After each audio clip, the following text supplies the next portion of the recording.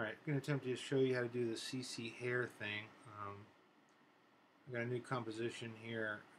I'm going to go new, solid, make comp size, doesn't matter what color it is, hit OK. And I'm going to add my effect, simulation, hair, change some of these parameters like the length. Okay, and then I'm going to create another solid. Again, color doesn't matter.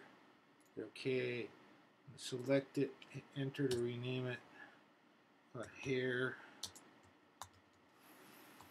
fall map.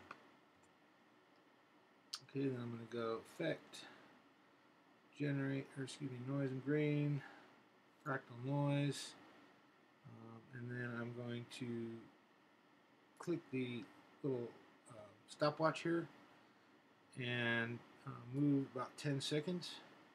And I'm going to animate the evolution 3. Actually, we'll do 5. So when you have this pressed down, it automatically puts keyframes on your effects every time you change something. So you can see the keyframes here.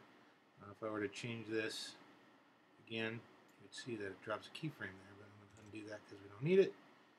Okay, now I'm going to go back to the beginning, close that back up. Okay, now with this hair fall map, you need to right click and go to pre-compose, or you can go to layer, pre-compose, select move all attributes to the new comp, hit OK. And now that you have this pre-composed, you can go back in here under hair fall map, select hair fall map, and then you can actually just turn this off, and then when you press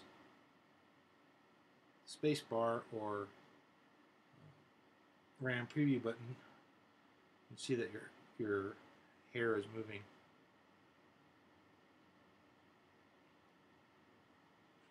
Back, RAM preview.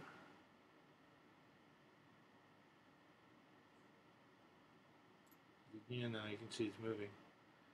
Now, obviously, this may or may not be the effect that you want. You have to double click to go back in here and adjust the effect to get the type of movement that you want.